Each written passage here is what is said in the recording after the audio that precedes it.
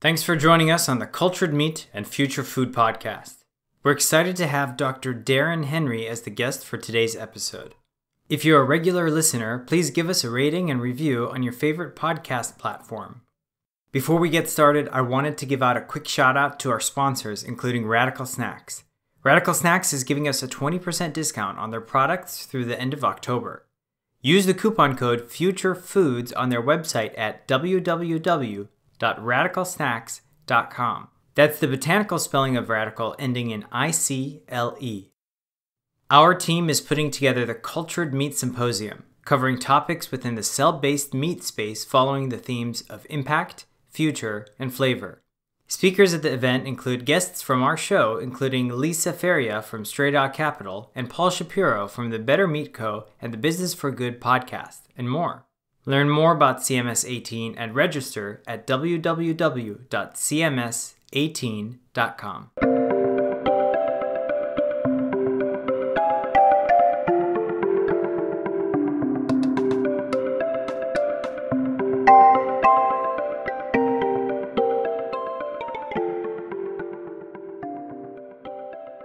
Dr. Darren Henry is the founder of Seafuture Sustainable Biotech, an early-stage cellular agriculture company developing the technology to produce cultured seafood.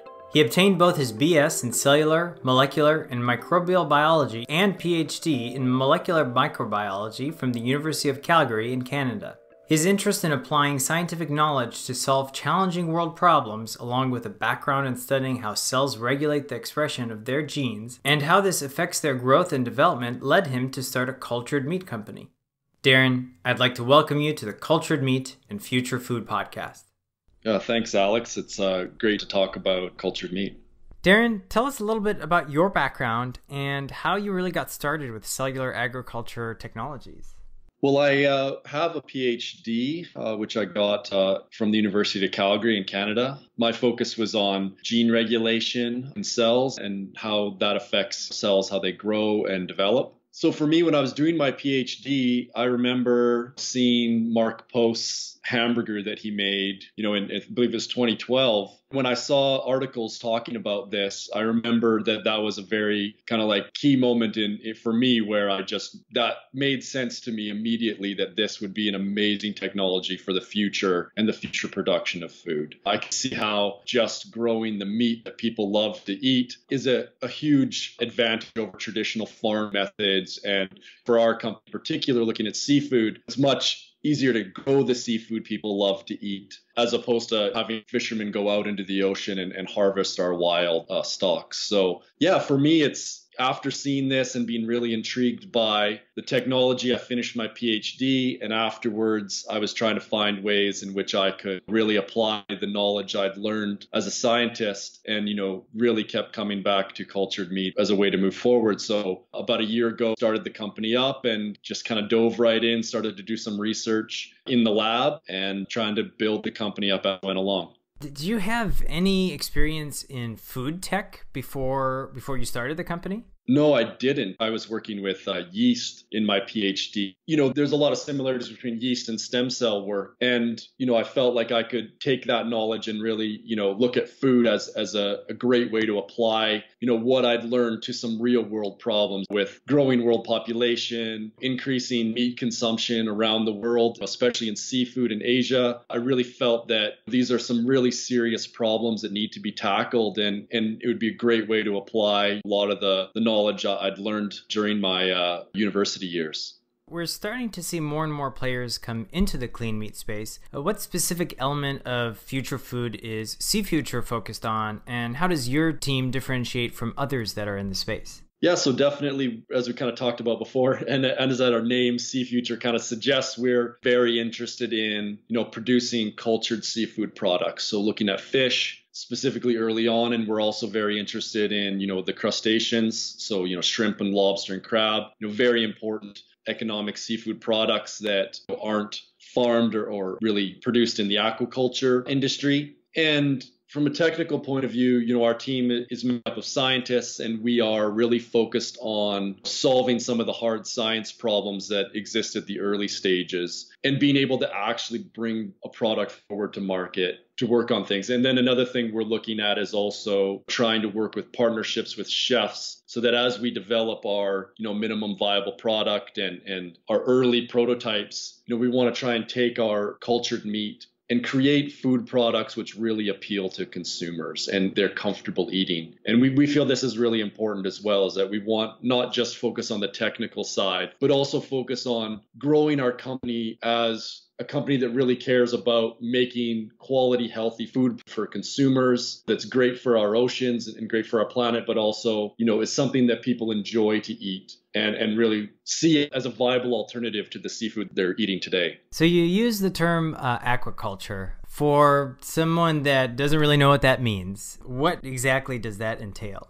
Yeah, so aquaculture is kind of raising fish in tanks or even in the ocean sometimes. I guess it's just like it's the farming of fish that is occurring currently today that is done quite a bit. Atlantic salmon is a species that is very widely farmed around the world and is something that a lot of people consume quite regularly. And there's other species as well that can be aquacultured. I know a lot of, mollusks like scallops or oysters are aquacultured as well. But yeah, it's just the general farming of seafood species. I see. Okay. And then, we hear a lot of negative aspects of that kind of farming, or I guess aquaculture. Some of it being like, you mentioned the ocean. Sometimes we hear about different types of dangerous materials like plastics go into the ocean and the fish potentially eat that. We also hear that when people are purchasing in the grocery store, they try to stay away from farm-raised fish and they like to, I guess the alternative to that is kind of wild-caught fish, I guess. What are some of the main reasons we should be looking away from these traditional farming methods and going towards kind of a cultured meat alternative for fish? Yeah, so I think one of the big issues with fish in general is that, as much as we do farm it, a lot of the fish people eat today comes from the oceans, which does have a limited supply. And there's tremendous pressure put on our oceans from the seafood that we consume from it. There's lots of species around the world that on the verge of collapse or have collapsed due to overfishing. And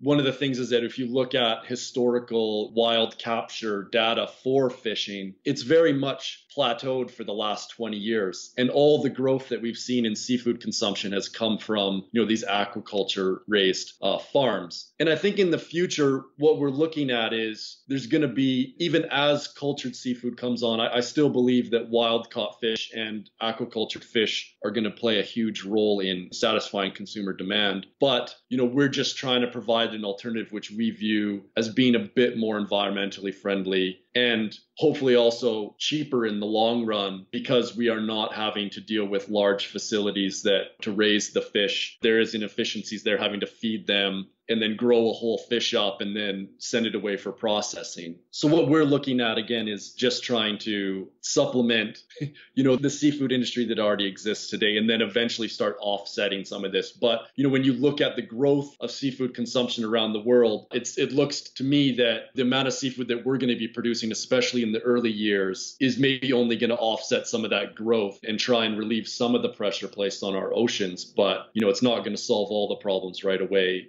And we see it as just another alternative for people to get their seafood protein from. Right, and I've heard a lot about the rise in popularity with sushi, causing tuna to be more scarce. And so is there a particular type of fish that you guys are focusing on starting out? Yeah, right now we have been focusing more on just looking at the technology behind how to grow cultured fish. We haven't really picked a species right now. And we do definitely notice that there are species like tuna that are under tremendous pressure. There's also a lot of other valuable fish species that there's difficulty farming them or, they take a long time to mature. And those would definitely be areas that we're interested in working on. But as we move forward, we're also trying to focus on species that are important to the hospitality industry or the seafood manufacturing industry so that we're making products that people want to eat and consume. So that's still something we're trying to work out right now, but definitely one of the goals is to focus on some of these highly exploited species that aren't able to be farmed or need to have some sort of alternative source of production. When it comes to some of the challenges from the technology side or even the policy side, how are, I guess, food regulations in Canada compared to the US? And I asked that question knowing that a lot of the Canadian companies that I've talked to in other industries, they really look at North America as their market. But when it comes to food regulation, how is Canada different to the US? Yeah, definitely. We look at it the same as other companies, that it is one kind of whole market in North America. A lot of times what we've heard and what we've seen is that the regulatory process in Canada actually tends to follow the lead in the United States. So right now, I think the Canadian regulatory bodies are kind of waiting to see what happens in the US with the regulation around cultured meat. And then once that process kind of happens, then they will come in and put their input in. I think a big thing in Canada is that because we are a much smaller market than the US, sometimes you don't want to make judgments prematurely to the US and then have different findings happen and then there being conflict, because we kind of essentially are one market as a whole. So right now we're kind of waiting to see what happens in the US, and then usually Canada follows along and makes any adjustments that they see afterwards. But we're very positive about how things are developing so far, and it looks like the regulatory hurdles are going to be there, but we feel that they are necessary to make sure that there is definitely controls in place so that the food that is being produced by the cellular agriculture space is regulated and it's safe for consumers to eat. You're focusing on the core technologies, but I think of seafood, like the octopus, can regenerate parts of their body, right? And so from a scientific perspective, does this make it any different in terms of easier or harder to regenerate or develop a cell culture for? Is that something you guys are looking at all, or does that have an effect? Yeah, so looking at fish, there tends to be a lot of similarities with the traditional cell culture that's being done, in mammals. But we are definitely interested in looking at species like lobster or shrimp. But there are a lot of challenges there, a lot of crustaceans. The actual technology behind culturing the cells and getting them to grow and divide in the lab is still not developed very far. So there isn't a lot of scientific literature out there talking about how to get a fully established cell line going for like shrimp muscle. So it's definitely more challenging on the technical side for some of these other species. But there could be some, like you're talking about octopus, lobster lives for a very long time. There's hope that maybe with these types of cell lines, it would be easier to get them to grow and divide for a longer amount of time. But there are definitely some unique opportunities, but again, there are some technical challenges that still need to be kind of solved as well, making it an exciting space, but also challenging. When it comes to creating cultured meat products, right now we're seeing a lot of like ground meat, like minced product versus when we're talking about beef, like a full steak, for example. Is your team working on a product where we would be looking at something that would be ground to start, more of like a, tuna salad types of mixture? Or would you guys be working on more of like a sushi, for example? Yeah, for us, definitely we're looking at making a product as early as possible. So that would be, as you're saying, almost like a ground fish product. For us, though, part of it is as we're developing, we really want to focus on making products that seafood consumers would love to eat. And as we go along, so if we get to our kind of ground meat product and we do some testing with it and we find that it's not quite what consumers are looking for, then we're totally happy to move further along the development pathway and start looking more at these structured or formed tissues that are more similar to sushi. From a technical point of view, it's a lot easier definitely to start at that kind of ground meat product. You're not having to go through building scaffolds to put the muscle on and having extra bioreactors to finish the development process. Definitely early on focusing on these ground meat products, but as we move along, our end goal is in the future to get to that point where we can make like sushi for people to enjoy, where produced in a very sustainable method as compared to going out in the ocean and harvesting wild tuna that's 50 years old. Right. One thing that I like to ask is, have you tried any type of cultured meat products yourself yet? Yeah, no, I haven't actually. The amount of kind of mature fish muscle that I've grown in the lab is very small, and I haven't tried any yet. Definitely hoping to, once we get to that prototype stage, and hopefully we can start working with chefs to make cultured seafood dishes. It'd be very exciting to actually get to taste and see what the products can taste like, and what kind of future these products have. Right, and actually a lot of the stories I've heard of people that have tried it, it's been closely related to maybe a group of 30 people tasting a single meatball type of thing. So cool. So your team started about a year ago, is that right? That's correct, yeah. And so you guys started a company. How has the investment landscape been? And since you started a year ago, have you seen an increase in investor interest since that starting point?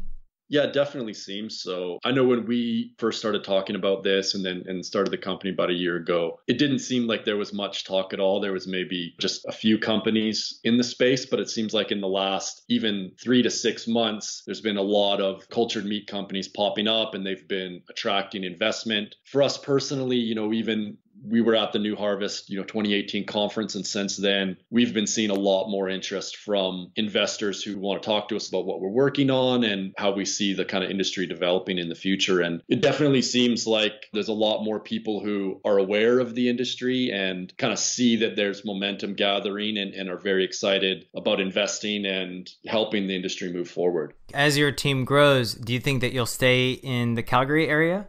I think definitely to start off, our plan is we have, lab space here, and we're based here. We kind of have been here for a while. So we're definitely interested in staying here in Calgary, but definitely we'll see how things go as we kind of move forward. And if opportunities arise that kind of necessitate us to move to other cities, we're open to it as well. But we're happy here in Calgary right now and looking forward to helping almost create a new industry in Calgary. We have a question from one of our listeners. Tim from Glen Ellen, Illinois asks, how soon do you think we'll be able to buy cultured fish products in the grocery store? Yeah, so for us, we still think there's a few years before we'll have a product out to market. We're hoping kind of within a year, we'll be able to have a prototype out and then start working on some of the challenges around scaling up production. But hopefully within kind of 3 years, we hope to see, products out there for consumers to eat and early phase testing, or maybe even in restaurants for people that get out there and actually start eating cultured meat. You can connect with Darren on LinkedIn and learn more about Seafuture at www.seafuturebio.com. Darren, are there any last insights that you might have for our listeners today?